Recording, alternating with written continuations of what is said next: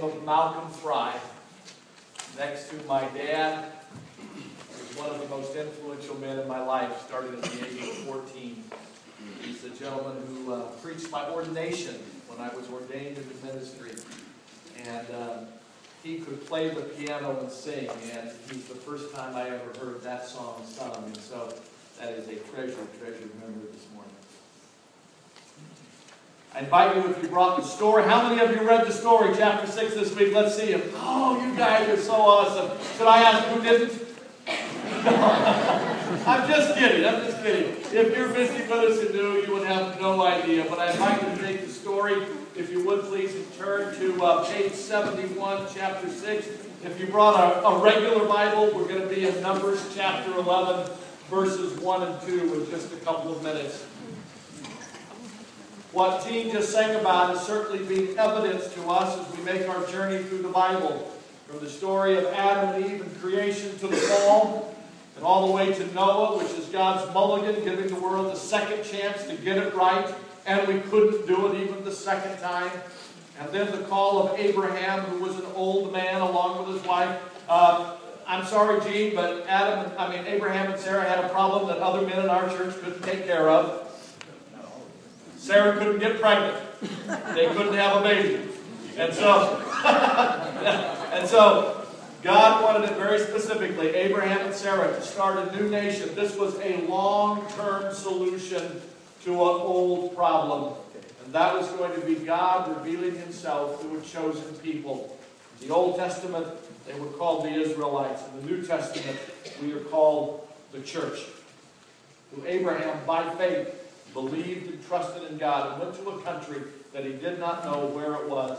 And God has honored that. And where we are now is in the development of this nation. They grew while in captivity from a family of 70 to a nation of millions. God has now delivered them out of Egyptian captivity, and he is taking them to the brink of the promised land, a country that God is going to give to Israel for the rest of their days on earth. And that's where we'll pick up in just a few minutes this morning.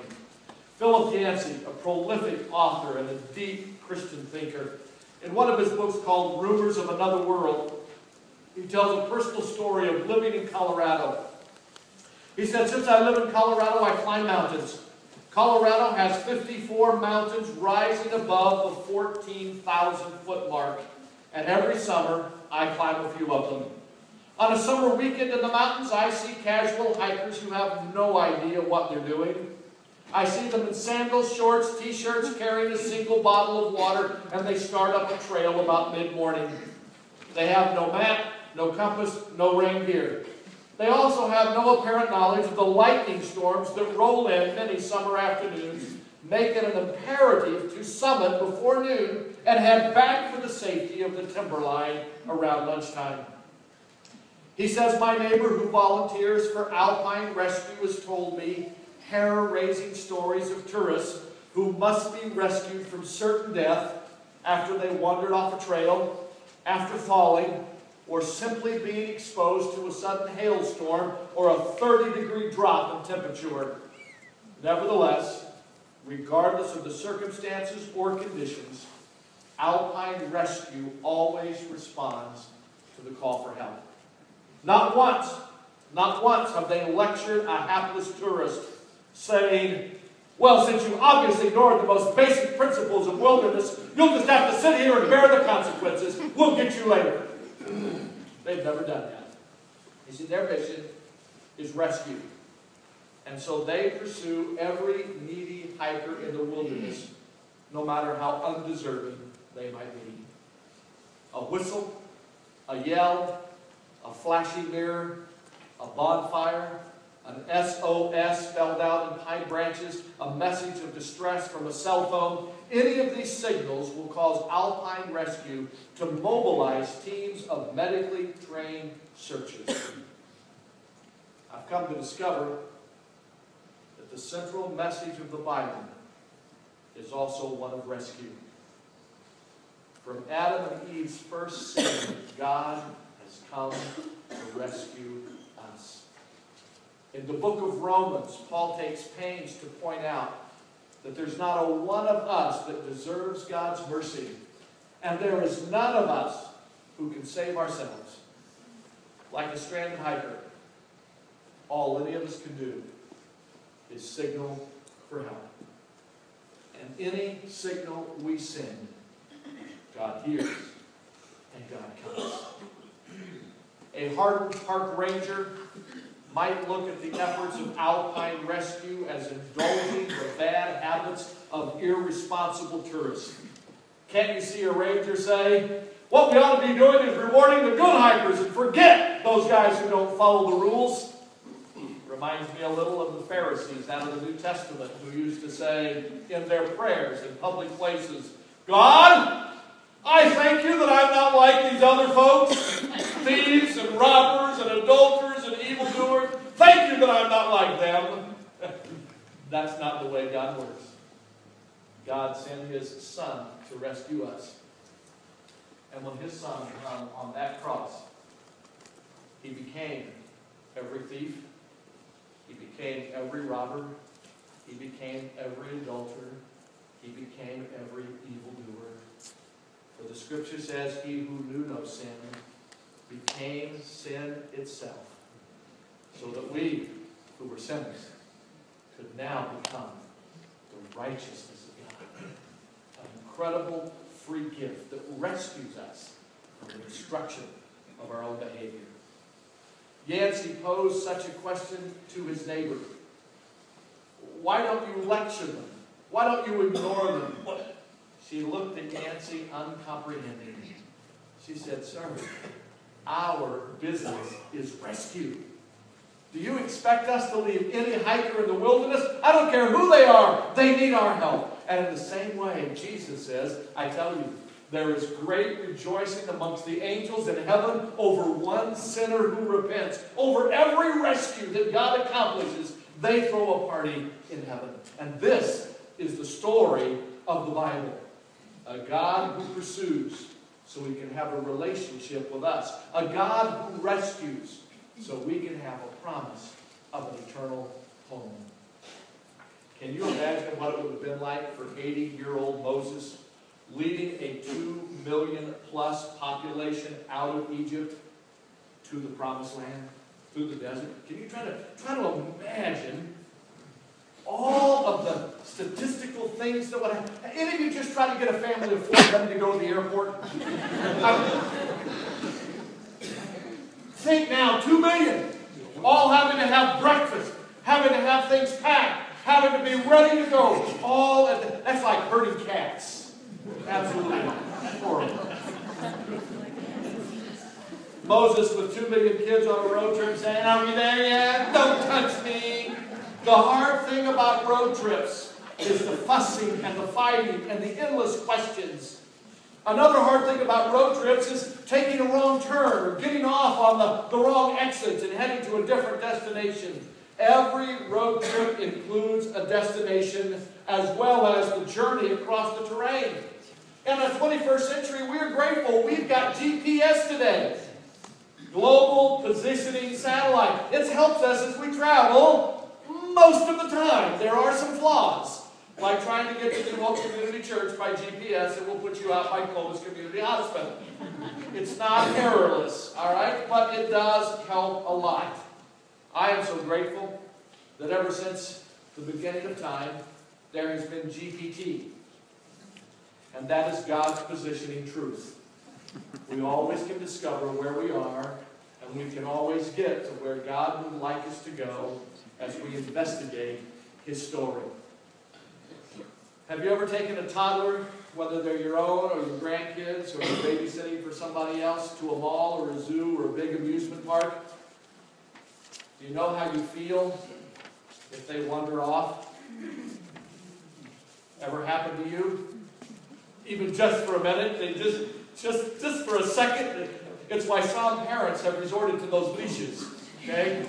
I hate them, but I understand them. All right? But it just panics us. Then as our children grow older, we think it gets better. No. She's 16. And she wanders off with some boy. That's not better. As our kids get older, even to adulthood, we worry about a different kind of wandering. Wandering into activities that are unhealthy for them. To relationships that prove to be harmful. As they get older, we're more concerned about the wandering of their hearts away from family and away from church. But most importantly, we wonder about them wandering away from God. The truth is, all of us in this room are prone to wander. And this is an Okie saying W-A-N-D-E-R. Wander, not wonder. All right? You got that one figured out? The truth is, all of us are prone to do it. Some of us will do a dramatic nosedive kind of rebellion into sin. I mean, get caught up in the kind of blatant sins where you kind of shake your fist at God. How could you let this happen to me? There are the kinds of stories that we tend to hear about and we tend to gossip about as well. I mean, you know, the Christian pastor who has an affair, headlines.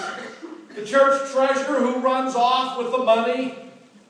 The elder board member who's a part of a pornography ring. And by the way, none of those things have happened to our elders and staff here yet. Okay? So don't look around and wonder, who could he be talking about? It's happened, but simply, fortunately for us so far, not here. But others of us, probably the vast majority of us, we wander in far more subtle, however, no less significant ways. We gradually, almost imperceptibly, begin to pursue alternatives to full devotion to God. This can take the form of a lot of different things. Out-and-out laziness that prompts us just to sit and occupy hours upon hours upon hours in front of a television set. We can escape into the various lines of the internet, losing ourselves in conversations and relationships that are meaningless. Some will subtly be drawn away by loneliness and despair with a desire simply just to survive the day. I'm aware of how prone I am to wander, to lose my focus, my zeal, as John writes to the church in Revelation, lose my first love for Him. And this probably happens for many of us most when life is going very smoothly. I don't need to talk to God today. I don't need to check out His Word. You know what? I've already made it to maturity. I don't need to spend time with God. And yet when I read the story of the children of Israel, I don't know about you, but I get so ticked at these people. I shake my head and I say, are these people idiots? And then I walk by a mirror. I would like to assume that if I were in their shoes, well, let's say, just play with me for a minute. Let's say our whole congregation at New Hope. Wouldn't we behave differently than them? I mean, wouldn't we do better following Moses than they did? I mean, what if it was the children of New Hope the story was about instead of the children of Israel? I mean, wouldn't we trust God better after knowing about the deliverance from Egypt? After discovering the 10 plagues and seeing God's handiwork at the Red Sea and the manna in the desert? I mean, wouldn't New Hopians humbly follow God every step of the way, right into the promised land? I believe we would have arrived at least 40 years sooner. Wouldn't we? Wouldn't we? Let's suspend that question for a moment. And I want us to look at a pattern that we find repeating itself again and again and again in the story, particularly in the 6 episodes that were part of Numbers and Deuteronomy that you were reading in the story this week.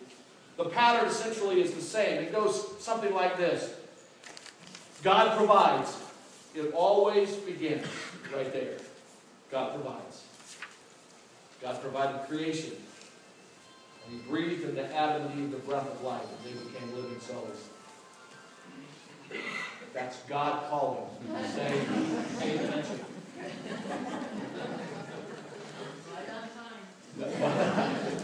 Noah. That wasn't the dismissal bell either, by the way. Just in case you thought it might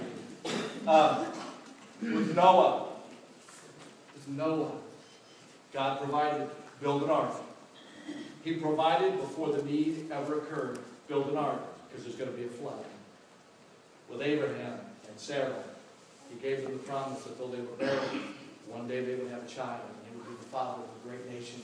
With Joseph, what his brothers intended for evil, God provided and used it for good, not only for Joseph, but for this infant nation of 70 to survive a famine. God provides. God is first. And then we move into a time with his provision that will either be in the wilderness or in the promised land. God provides. Sometimes he provides in the wilderness. Sometimes he provides in the promise and the prosperity. The Israelites experienced both. And in both situations, we're going to see how they chose to respond.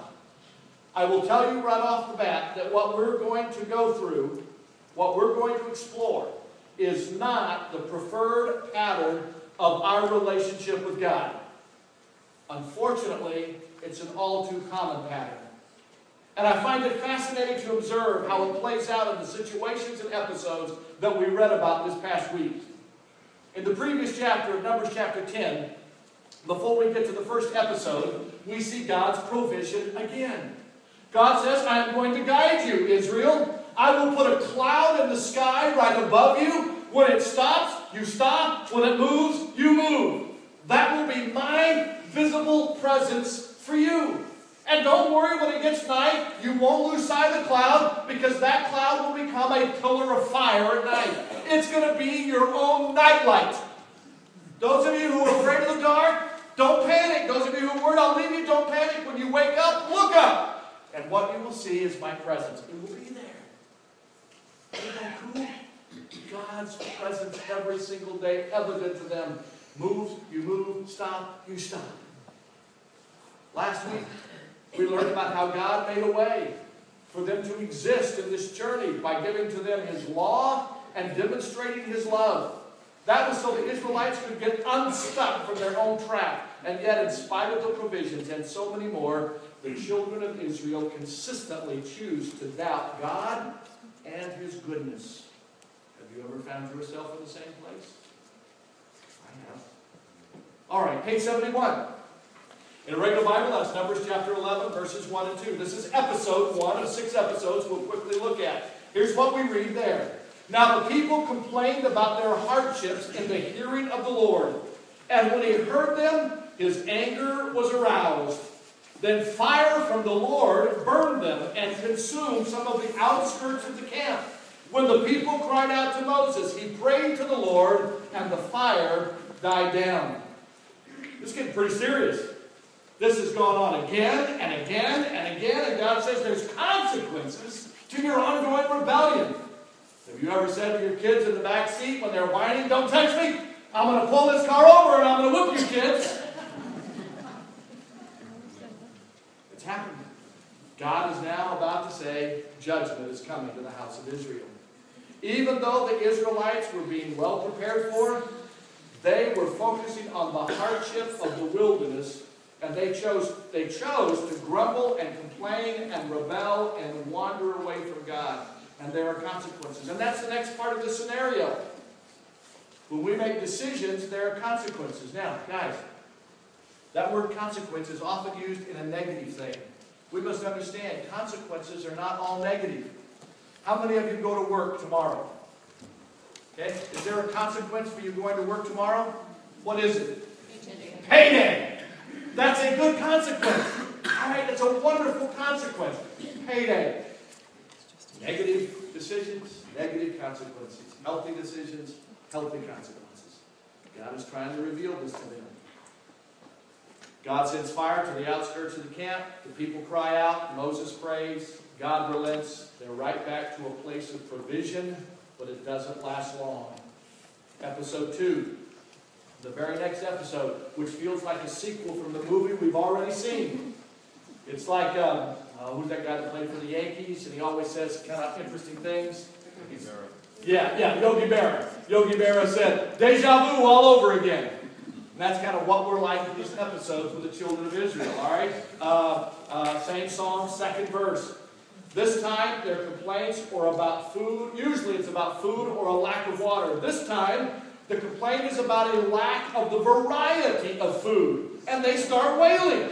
They are tired of monotonous manna. They're eating every single day. Here's the provision of God. God said every morning when you open your tent flap, right there at your tent flap entrance is going to be manna. Enough bread for you to eat all day long. You walk to the door, it's there. They probably figured out how to make manna burgers, manna casserole, manna pancakes, manna sandwiches. I mean, they come up with every recipe. And they said, we're tired of manna. Instead of being grateful for the provisions in the wilderness, now they're whining, we want variety. We want something else to eat. Right now, they're thinking with their stomachs and their desire for meat. Right now, they're controlled by lower story thinking. Remember, we've been talking about over the last few weeks, upper story, lower story. Can we live in the lower story with an upper story perspective? Will it change the way in which we live in life? Too often, we make decisions based on lower story and we miss completely the upper story. It's the reason this book was given to us, is to enable us to have better insights into upper story truth for lower story living. So, page 72 of the story, which is verses 10 through 15 of Numbers chapter 11, Moses speaks again. The scripture says, Moses heard the people of every family wailing. Each one at the entrance of their tent. They walk out, they see manna, they start crying. The Lord became exceedingly angry, and Moses was also troubled. He asked the Lord, why have you brought this trouble on your servant? What have I done to displease you? You put the burden of all these people on me. Did I conceive all these people? Did I give them birth? Why do you tell me to carry them in my arms to a promised land? Why must I nurse them like an infant to the land you promised? Where can I get meat for all these people? Where's the butcher store, God? I don't know. If this is how you're going to treat me, God, put me to death now. Just let me die, God. I'm tired of these people. Mom, you ever felt that way about your kids sometimes? Employer, ever feel that way about your employees sometimes? Pastor, ever feel that way about your... Oh, no, I never heard about the congregation. Notice how both Moses and the followers question God. They're doubting His goodness, His faithfulness, His attention. They completely mistrust that God has good for them. I have to admit, I bet you did too, that when you read this, you found a little pleasure in seeing how God responded to their request for meat. God, in effect, said, you want meat? I'll give you meat. I'll give you so much meat, and this actually is in the Bible. All right, page 7, bottom of 72, top of 73, and it says this, I will give you meat until it comes out of your nostrils and you loathe it. Because you have rejected the Lord who is among you, and you have wailed before Him, saying, why did we ever leave Egypt? God sends quail, so much quail, that in Numbers, that's on page 73, 11:32, it says, no one gathered less than 10 homers. What in the heck is a homer? I had an Uncle Homer, but I don't think that's what they meant, okay? According to the research, these people collected no less than 500 gallons of quail. You think that's enough to come out the nostrils? God was angry and He struck the complaining Israelites with a severe plague. Episode 3.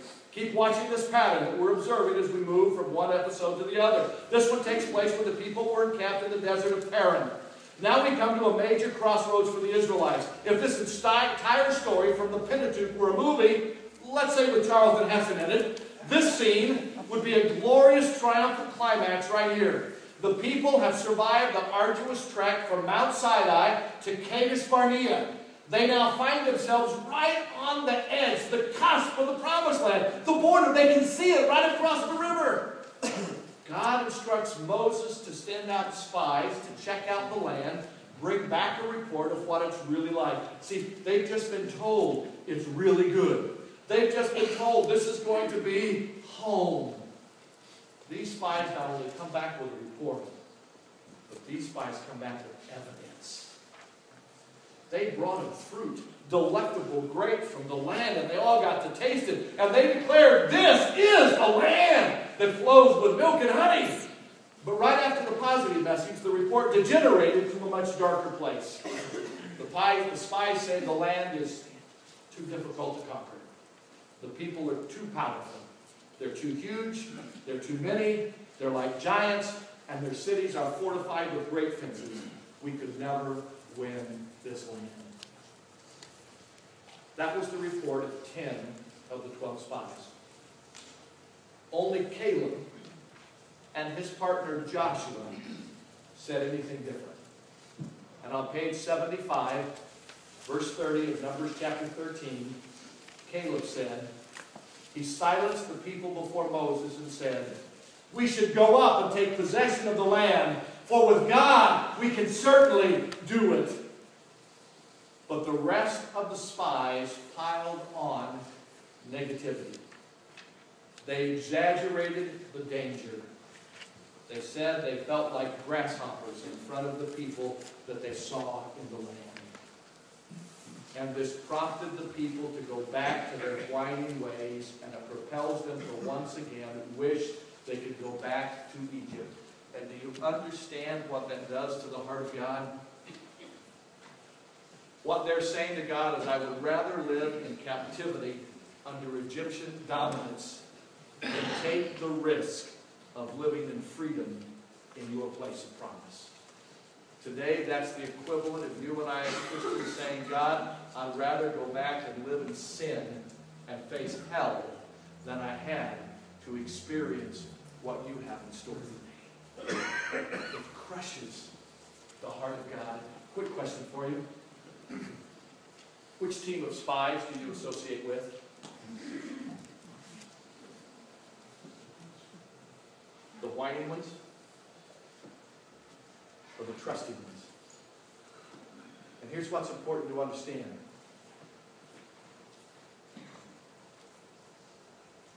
You just don't impact your own life with the way in which you choose to live and respond to circumstances in life. The choices you make impact others, and often far more than you think. The choice and the response of 10 men impacted over 2 million people. It even impacted Joshua and Caleb, who said the right things and wanted to do the right things. My friends, this is a watershed moment in the entire story of the Old Testament. This brings them to a crossroads. Crossroads. You and I come to them quite frequently. We either trust God or we wander and rebel. At that critical moment, God appears in glory over the tent of meeting. He declares that he's going to strike all of them down and start over with Moses. It's going to be Abraham all over again. Moses, you are now over 80 years old, but I'm going to start a new nation with you because these folks don't deserve any more chances. And Moses sort of stands in the place of Jesus Christ in the Old Testament. He says, God, don't do that. Let's give him one more chance. Let's do this again. Remember, God pursues and God rescues. That's his heart. And he says, okay. The faithless spies, the ones who had the negative report, they died right on the spot. Remember that question I asked you a couple of minutes ago? Which group did you associate with? Which one do you want to be with now? God says the rest of the people are condemned to wander in a wilderness for 40 years until that entire generation of complainers and rebels passes away. Their children will then inherit this promised land and enjoy the luxuries of what God has in store for them. That brings us to episode 4. In Numbers 20, God responds to their desire for water by telling Moses, get all the people together, assemble them. And he tells Moses, speak to the rock in front of them and watch the water pour out. Well, Moses did not follow God's instructions. He acted from lower story thinking rather than upper story perspective. What he does is, he speaks to the people and he hits the rock. It would have been far better to have spoken to the rock and hit the people. He didn't need to hit anybody. God simply says, speak to the rock. You see, I think Moses is in a place of real frustration with these whiners and these grumblers, and he pounds on the rock. Some historians say that this was an act of sacrilege, because the rock was a picture of God. as our foundation. You should have spoke to it like a relationship rather than beat on it like an enemy. And so, God provides. Moses makes a decision. There are consequences. What's the consequences for not trusting God and obeying Him? Moses, who could have been, along with Caleb and Joshua, as one of his generation to enter the promised land, is now told, you will not enter. You will die before you get there. Later on, God did grant Moses an opportunity to go to a hilltop and see the promised land just before he died. But he would never enjoy the victorious moment of setting foot on that property and celebrating with the nation he had led for over 40 years. The fifth episode involves snakes. And you can read about that in Numbers chapter 21 or from page 80 in the story. The people complained, guess what? About food again. About food again. So God sent snakes whose bite would kill them. The story tells, you might read this right before dinner time as you're giving peas to your children. Don't do that, because I hate peas too. So anyway, the Bible tells that the people repented again, and God told Moses, make a bronze serpent, put it on a pole, and tell the people, look up from your bed of affliction, look up, and you will live. In other words, get an upper story look. If you stay dwell on your sickness, if you focus on your illness, you'll die. Look up and live. It is a foreshadowing of what will take place a few thousand years later on a cross. The scripture says, if we lift up Jesus Christ, He will draw all men unto Him. Look at the finished work of Jesus Christ on the cross and experience eternal life. There's another part of the symbolism that's there. Anytime you go to a medical office, what's the symbol you see in the medical office? Snake. You see the snake on a pole. Its roots are right here out of the scriptures. This is where look and live. Episode 6, last one. Perhaps the most blatant rebellion is in Numbers 25. By now, the older generation who had witnessed the Exodus had been punished for 40 years. Most of them had died off. Now, wouldn't you think this next generation would have learned from their parents? Maybe their parents would have taught them how important it is to trust God? No. The young men began to indulge in sexual immorality with Moabite women who worshiped Baal. They were enticed not only by the women, but by the cult activity of Baal worship. Their behavior was a flagrant rejection of a covenant with God, and God responded by sending a severe plague that would kill over 20,000 of them, 1% of them. There is one redeeming dimension to the story, and it's a tough one. At one point, a man named Zimri brings one of the Moabite girls into camp and was going to have relationships with her in front of the assembly.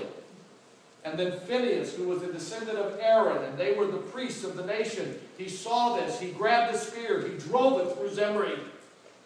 And here is where God has something to say about Phinehas. He said, Phinehas, son of Eleazar, the son of Aaron, the priest, has turned my anger away from the Israelites. He was zealous for my honor. I did not put an end to them because of his zeal.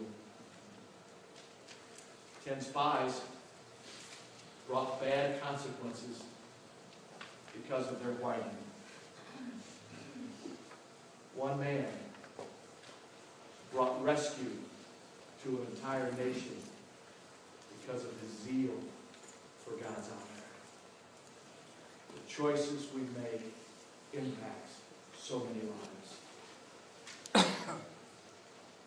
Paul understood all of this, and he refers back to these events in his New Testament letter that he writes to the Corinthian church. In 1 Corinthians 10, Paul says this, now these things, referring to the stories we're reading about, occurred as examples for us, so that we would not set our hearts on evil as they did. Don't be idolaters. As it is written, the people sat down to eat, drink, and then they got up to indulge in revelry. We should not commit sexual immorality, as some of them did, and in one day 23,000 died. You're going to say, that's not my problem. Okay, then hang on, and don't grumble. You get included in that one? As some of them did, and were killed by the destroying angel. Aren't you glad you live in a time of grace, not judgment? These things happen to them as examples, written down as warnings for us. No temptation has overtaken you except that is common to us all. And God is faithful. He will not let you be tempted beyond what you can bear, but when you are tempted, He will provide a way so you can escape and endure it.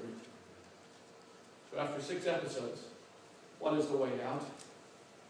What's the way out from temptation, from the wilderness? What's the way out of this pattern of behavior that was true for them and probably true for many of us? How do we give up this propensity to wander off? There definitely is a way. I would suggest to you, most of us will not find it easy. It goes against every fiber of our being. But it's the only way to life and growth and peace. And before we explore God's better plan, let me ask you one quick question. This is just you. This is a question about you, not anybody else. About you.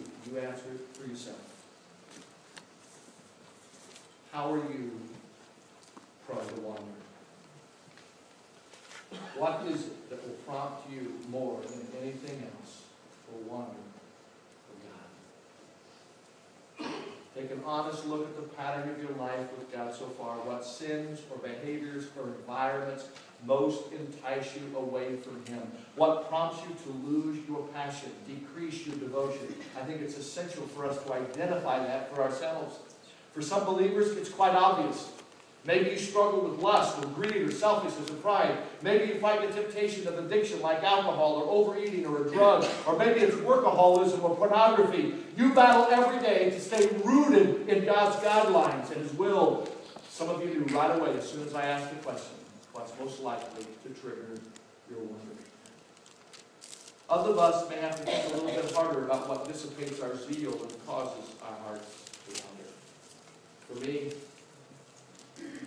it's the busyness of ministry that can lead to the subtle shift of independence from God. It's just another funeral.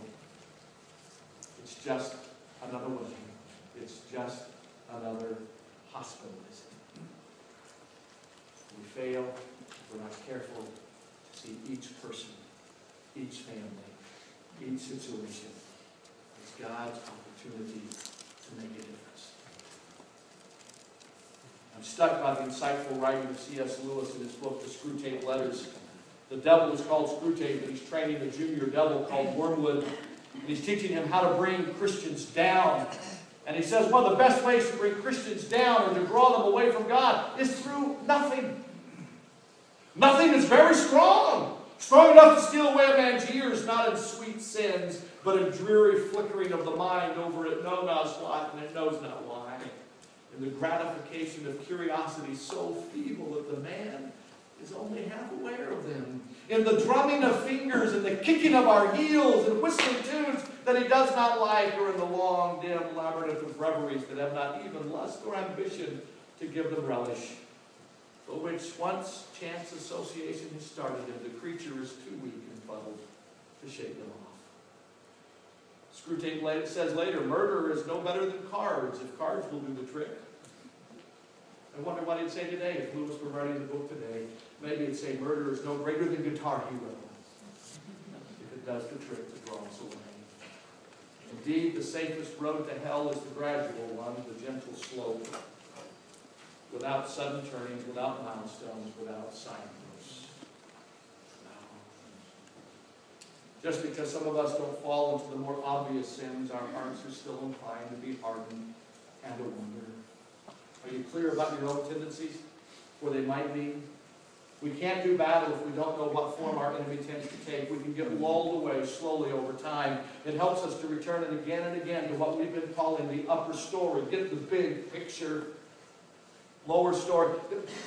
How many of you were here many years ago when we had 34 or 35 consecutive days of fog? Do you remember that? We didn't see the sun. It was 30 some odd days. We didn't see it not once during that period of time. How did we begin to feel?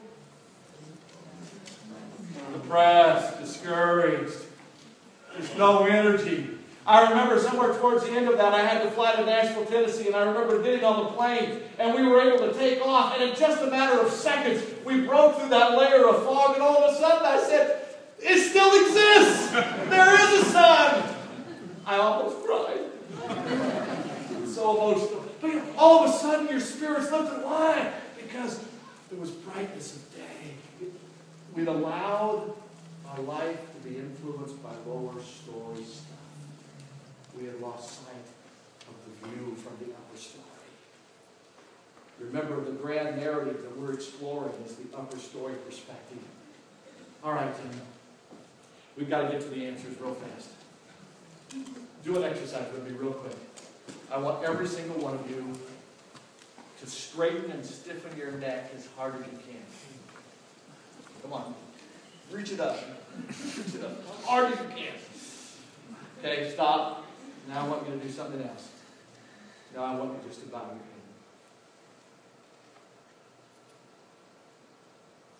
Which one is better? How are you going to respond to God? With a stiff neck or a bowed head? A humble heart. That's really the decision the Israelites made in the wilderness again and again and again. So what's this better way? It starts with a humble heart, and here's the way it reveals itself. Two things. We must be willing to wait, and we must be willing to remember. Here's the way out of the pattern that we've seen in the story of Israel. Wait and remember. Browns, aren't you glad the surgeon waited? Yes. It brought better direction. Wait and remember. Hosea 12:6 says, wait continually for God. One philosopher said, most people prefer the certainty of misery to the misery of uncertainty. They're not willing to wait. I'm learning that the deep things of God, the truth of God inside of us do not happen quickly. When we're in the wilderness, we must learn to wait, to not go ahead or wander off from God. We must learn to develop this waiting muscle. Even when we don't know how to pray, the Scripture says the Spirit will pray on our behalf. Now the second muscle, that's the remembering muscle that we need to develop during wilderness times. The book of Deuteronomy is essentially 3 messages from Moses, and all 3 of those messages have the same thing. Remember, remember, remember. 1 Samuel chapter 7, verse 12 is where this word Ebenezer shows up. How many of you ever have sung the song, Come Thou Fount of Every Blessing? You remember verse 2, how it started? An OD, and she wanted to bring closure for this little girl. And so a little girl named Aubrey sat on my lap with a stuffed bear in my other arm and a little book that we read through that talked about God's care for her life at this time. And I received this, and there's a handwritten note that was put in the book, and it says, Remembrance, a book and a bear and a little girl named Aubrey. God's big enough to do what we can. And then one last one, this was given to me, a plaque by the church after 25 years in ministry, and on is a quote from a letter that was received. This was a statement written by Jack Williams. He came and he preached Mom's funeral. If you were at Mom's service, you know Jack. Jack was my Nina Boyce and professor in Bible college. And he wrote this in a letter, and they got it and put it on this plaque. And I almost didn't bring it because I said, it's like patting myself on the back. And no, you need to understand, the reason I put this where I see it every day is to check that as I get older, this is still true. He said, once or twice in every generation, the Lord calls into ministry men whose fires burn hotter and whose eyes see more clearly. They have been gifted by God. And as I get older, I don't want the damper to come down on the fire. I don't want it to burn just as hot and just as white as it did in my younger days. What are your Ebenezers that remind you to stay in touch with God? If you want less waiting in life, do less wandering. There would have been 40 years less waiting for Israel if they would not have wandered at the brink of the promised land. May the children of New Hope, that's all of us, may we be vastly different from the children of Israel. May we choose a different pattern and learn what it means to wait and to remember for the acts of faithfulness of God in our lives. No stiff necks around here, please. In fact, right now, let's all practice bowing our heads. And I want us to pray as we close. I want to ask you, first of all, remember how and why you're most prone to wander. Would you admit that to God right now? Maybe it's not a big thing, but it's something subtle, but it's no less serious. Dear Father in heaven, we don't want to be those who are stiff-necked and resistant towards you. We want to learn how to wait. We want to learn how to remember. We want to remember your faithfulness, and we want to wait on your faithfulness. We don't want to follow and mimic the patterns of the children of Israel. But Father, we want to be those children whose hearts are pliable and soft, whose hands are open wide, whose necks are bowed, not bowed, bowed in humility and submission to your leadership. Father, may we love you more right now than we did last month. And I pray that we will allow you to work in us between now and next month so we can look back and say we love you more then than we do now. We want to be the people who follow you with devoted, full hearts. In Jesus' name we pray. Amen. What chapter are you going to read next week? 7. Wednesday night, 7 o'clock over there.